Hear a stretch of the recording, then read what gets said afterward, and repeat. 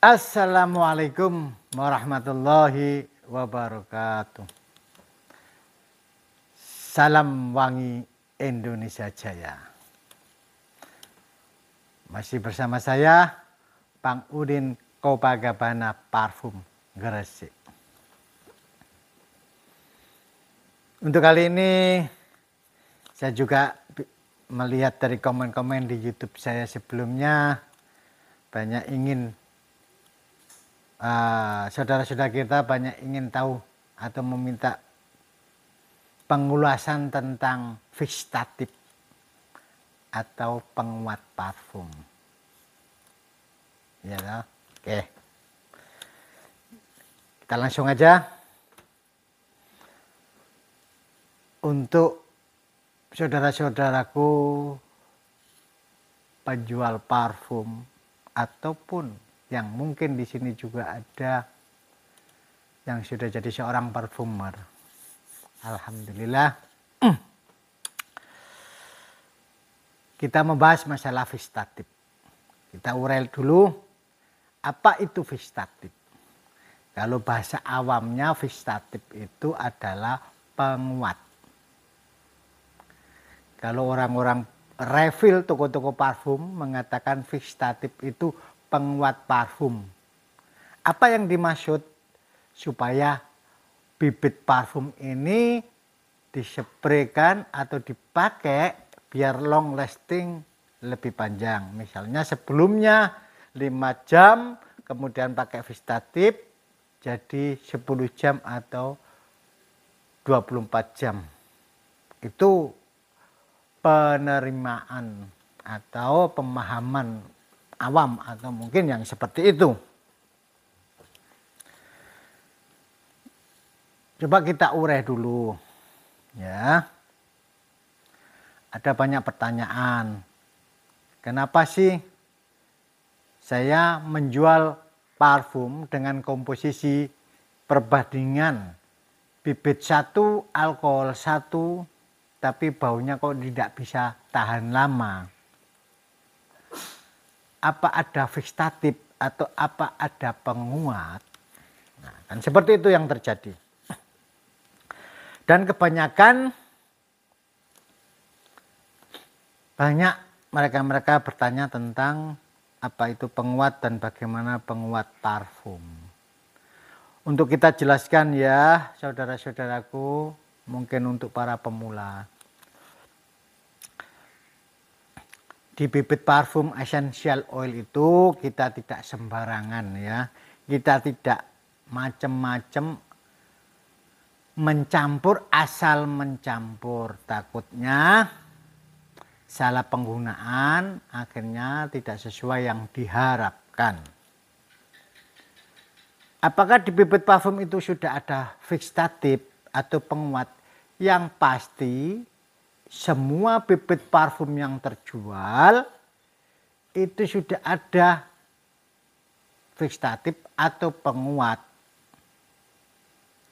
Jadi dalam artian seorang desainer atau seorang perfumer dalam menciptakan esensial bibit parfum itu tidak sembarangan.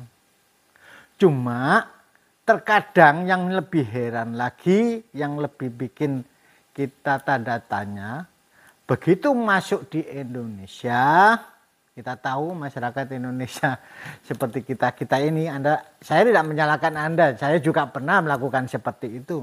Ya, ingin mencoba dan ingin mereka-reka. Seolah-olah kita ini jadi parfumer seperti mereka. Sehingga kita mencari info supaya bibit parfum ini waktu kita alokasikan ke dalam botol bisa long lasting atau apa. Nah, kan seperti itu. Akhirnya kita tambah ini. Dan juga karena dengan mudahnya media sosial atau media informasi, akhirnya juga menyediakan karena di situ ada lahan usaha, lahan bisnis. Nah, ini banyak orang tanya, ini enaknya saya jual Vixtative ya, saya jual penguat ya, seperti itu. Cuma kadang mereka ini tidak pada posisinya, hanya mereka-reka atau ya laku ya oke, nggak laku ya sudah. Nah, kan seperti itu. Banyak rekan-rekan kita atau pedagang-pedagang yang akhirnya menjual itu Vixtative, ada yang namanya apa-apa itu, ada yang galasolite, ada yang patchouli, minyak nilam, ada yang vetiver atau yang lain-lain. Padahal sebenarnya bahan-bahan itu memang sudah dipakai bahan dasar daripada pembuatan parfum. Jadi seorang parfumer dalam membuat suatu formulasi parfum, ya toh, itu sudah dihitung. Ini sekian persen, ini sekian persen, ini sekian persen. Ya toh. Begitu terjual di tangan kita mengotak-atik lagi. Kita tambahi mungkin sama dengan yang mereka pakai.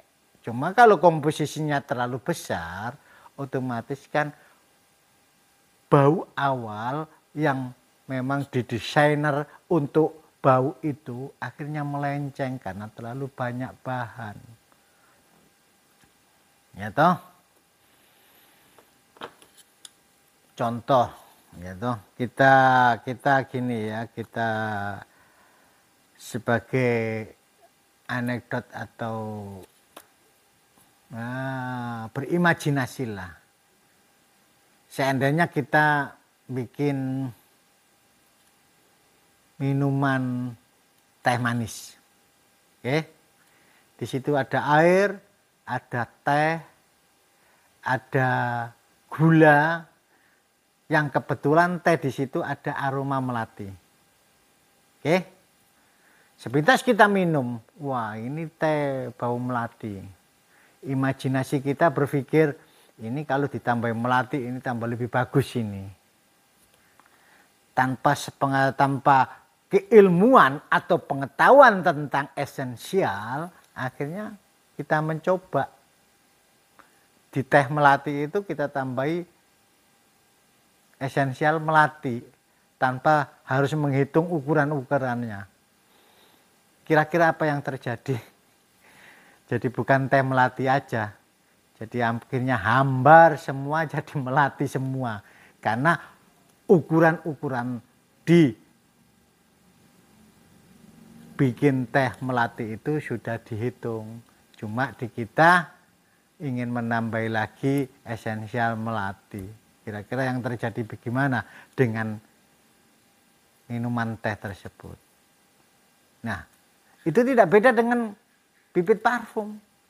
Itu sudah dihitung sekian jelimet. Itu untuk bikin satu desain parfum itu minimal 60 komponen. 60 material. Ya. Terus kemudian itu pun hanya satu komponen itu hanya 0,5%, ada yang 1%, ada yang 3%, ada yang 10%, ada yang 2%. Yang kemudian di kita yang sok-sok tahu dari bahan tersebut, yang mestinya hanya 2% dikasih 10%. Akhirnya kan hancur semua. Untuk itu saudaraku, kita memang paham dan kita memang acungi jempol untuk mereka-mereka yang kreatif. Apalagi mereka yang selalu ingin mencari dan mengetahui tentang pembikinan parfum atau bibit parfum atau seorang parfumeri.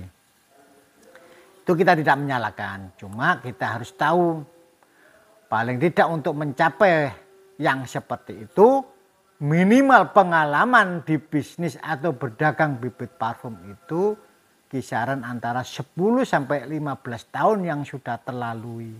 Kalau belum mencapai 5 tahun atau 10 tahun terus kita mencoba seperti itu, saya sarankan jangan. Buang-buang waktu dan buang-buang uang. Ya toh? Misalnya Kita belajar di media sosial, di internet, mungkin bikin parfum. Parfumer itu apa, komponennya ini. Terus kemudian kita mencoba, kita harus membeli material ini. Uang kita sudah keluarkan, pemikiran sudah kita keluarkan. Tapi hasilnya tidak sesuai yang diharapkan. Sia-sia. Kenapa saya bisa bicara seperti itu? Karena dulu juga saya sudah lalui. Yang memang notabene kita belum berpengalaman 10 tahun.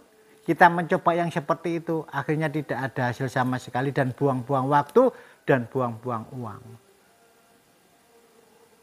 Nah, dari pengalaman-pengalaman itu kita selalu belajar. Ingin tahu yang kebetulan, mohon maaf saya sudah berpengalaman di bidang ini kisaran 30 tahun. Waktu yang saya lalui untuk berdagang ini, untuk belajar parfum ini sudah 30 tahun.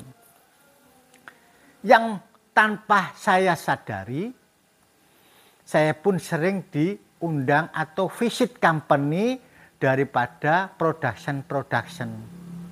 Nah, disitulah akhirnya saya mengerti betul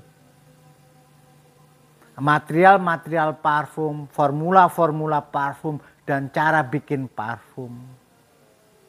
Jadi saya berimajinasi gitu ya, ternyata begini. Lah saya dulu belajar pada saat 10 tahun yang lalu. Kenapa enggak jadi? Oh ternyata rahasianya itu ini. Seperti itu. Bukan dalam artian saya sok ngerti atau jadi seorang parfumer, bukan. Karena sedikit banyak saya sudah tahu material-material di parfum karena saya sering visit company dan diberi kesempatan untuk explore atau mencari dan create parfum itu sendiri dengan dibantu parfumer perusahaan tersebut. Akhirnya saya berimajinasi saya ingin gini. Ternyata salah. Akhirnya saya dibenarkan. Pakai ini. Oh alah begitu. Jadi kalau mohon maaf kalau saudara-saudaraku belum berpengalaman di bidang ini kurang dari 10 tahun, coba dikekang dulu keinginan-keinginan yang seperti itu. Khawatirnya nanti akan dapat merugikan Anda sendiri. Buang-buang waktu, buang-buang finansial hanya untuk memenuhi bahan-bahan itu atau berpikir tentang arah itu. Jadi kita kembali pada dasarnya, kalau parfum yang kita jual ini ingin lebih kuat, otomatis bibitnya lebih kuat, lebih banyak, alkoholnya lebih sedikit. Atau cari bibit yang punya kualitas tinggi.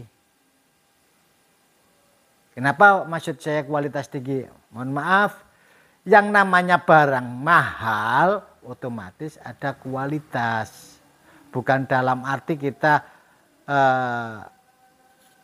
mengecilkan arti barang yang murah tidak berkualitas, tidak. Ya toh? Ada harga, ada barang.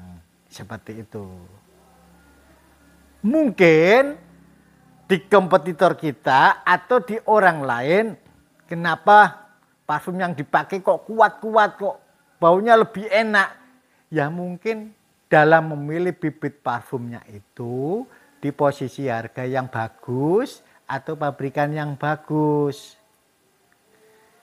Jadi kita tidak harus mencari kambing hitam atau menyalahkan karena tidak ada Vixtative atau tidak ada penguat.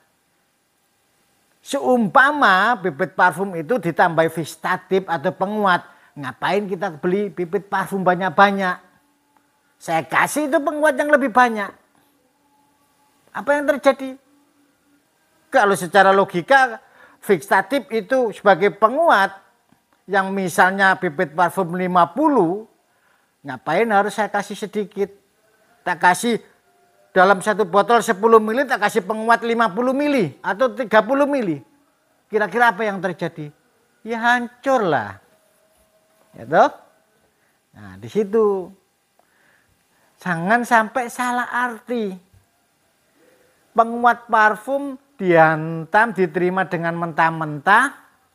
Bibit parfum ini yang dominannya itu berbasic fruity.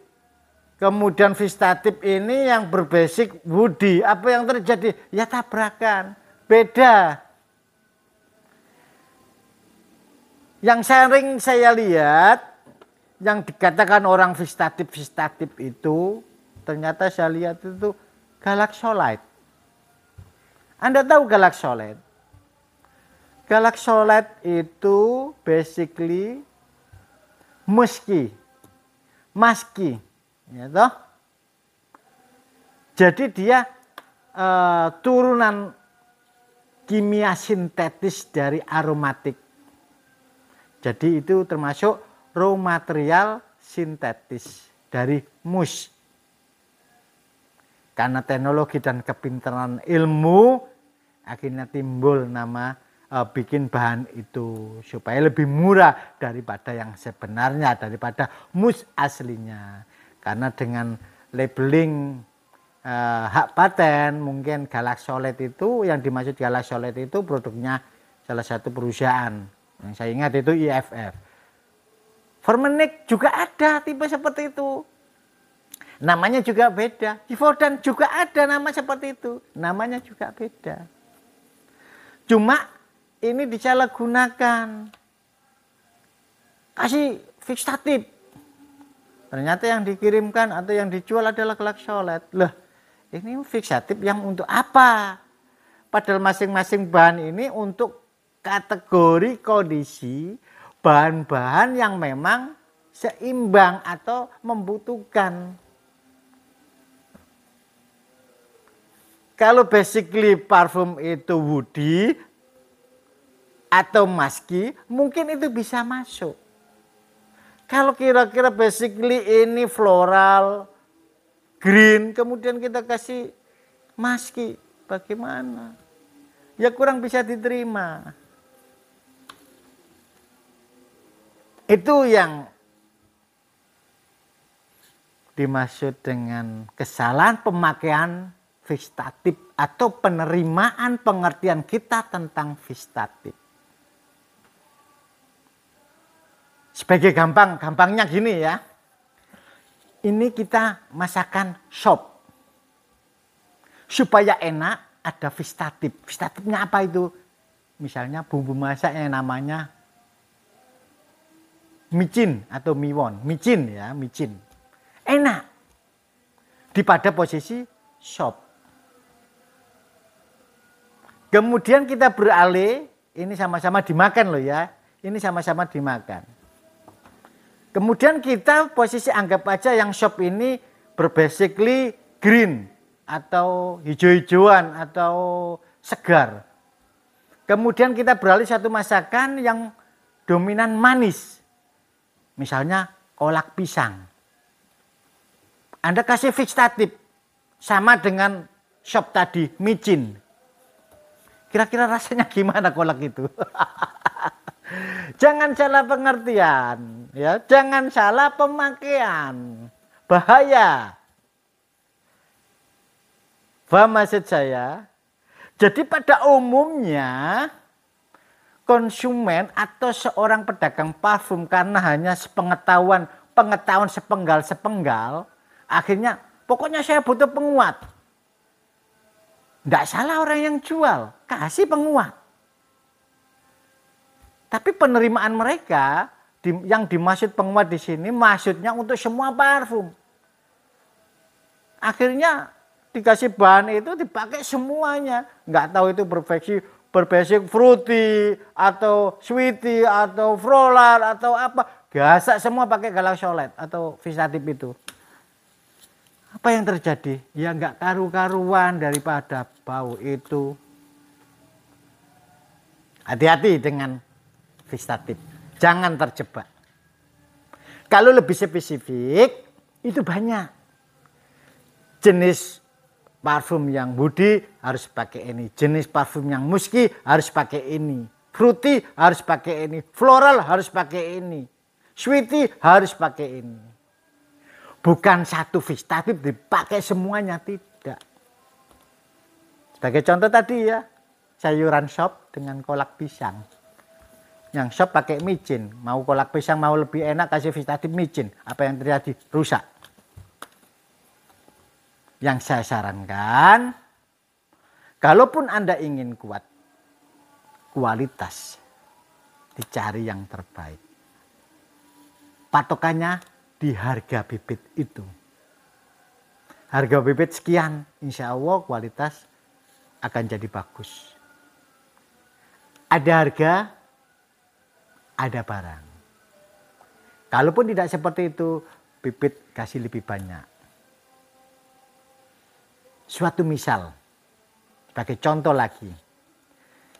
Ini tak kasih bibit 50 mili, alkohol 50 mili. Ya. Kemudian dikasih Vixtative 1 mili. Dengan saya tambahi bibit 5 mili. Kira-kira lebih kuat mana? Ya lebih kuat bibit tambahan 5 mili daripada Vixtative 1 mili. Yang atau parfum ini tak kasih bibit 10 mili, Vixtative 20 mili. Apa yang terjadi kalau ingin kuat? Ya baunya enggak kemana-mana, baunya akan jadi penyimpangan yang luar biasa. Paham maksud saya? Oke, ya itu yang namanya Vixtative atau penguat. Jangan sampai kita terjebak atau terkecoh di bidang itu. Kalau kita memang belum betul-betul mengerti tentang material-material parfum, lebih baik hindari hal-hal yang seperti itu. Pada basically aja lah, cari bibit yang lebih bagus, mungkin dengan perbandingan harga, kualitas, ya, diperbanyak atau yang bagaimana. Dan tidak menutup kemungkinan Anda nanti tetap belajar-belajar. Nanti pasti akan ketemu pada masanya. Ya. Sebagai gambaran pada pola saat itu, saya sudah, mohon maaf, 30 tahun berkecimpung di bidang ini. Saya baru ketemu yang sebenarnya itu pada posisi selama 20 tahun saya berkecimpung. Padahal pada masa 10 tahun saya saat mengawali 10 tahun itu sudah ingin tahu seperti itu. Akhirnya terbuang sia-sia. Ternyata saya ketemukan dengan sendirinya pada masa saya pada posisi 20 tahun masa bekerja. Paham maksud saya ya? Oke. Jangan sampai terjebak. Hati-hati. Dan untuk sebagai gambaran, kalaupun mungkin Anda ingin berkecimpung jadi seorang parfumer, parfumer itu banyak macam proses. Ya.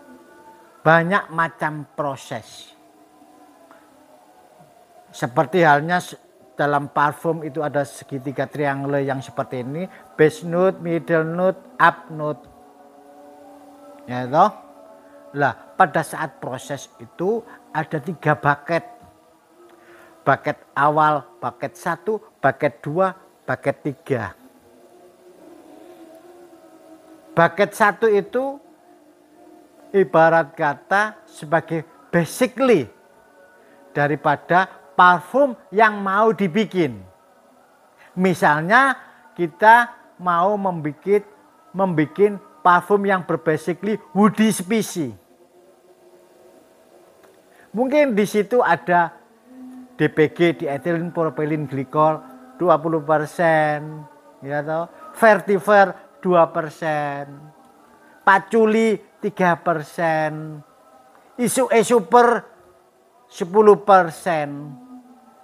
Muskenon 3%, itu di blend 1 bucket. Itu basically.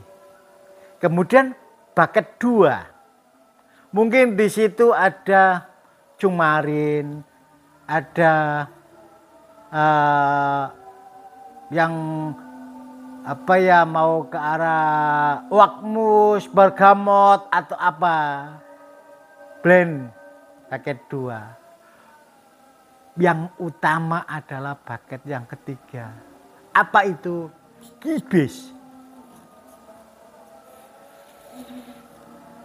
Kibis ini ibarat kata konsentrat daripada parfum utama.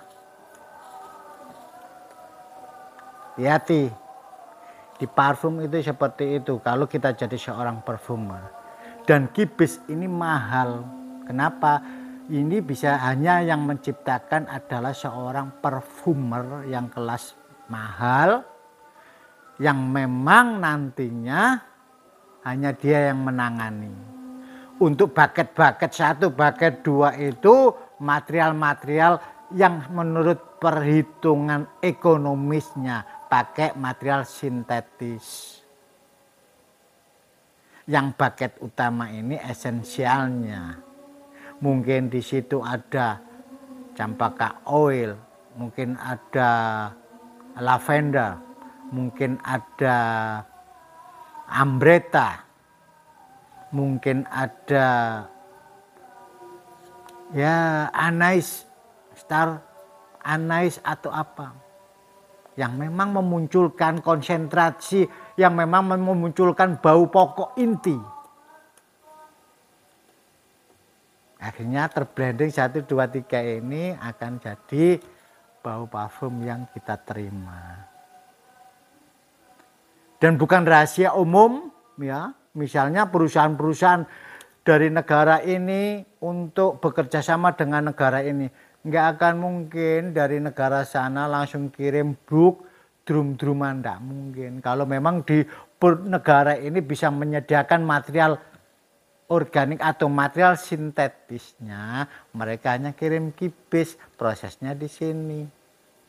Kenapa? Untuk meringankan kos variabel pengiriman. Bisa dibayangkan kalau kita pakai kibis 10 kilo, bisa jadi untuk 1 ton. Ngapain kita harus ngirim dari negara asal 1 ton ke arah negara kita? Bisa Anda bayangkan apa yang terjadi jika memang itu bukan suatu perusahaan besar yang punya teknologi tinggi. Ya, kualitas bau ya mungkin akan beda. Itu sebagai gambaran.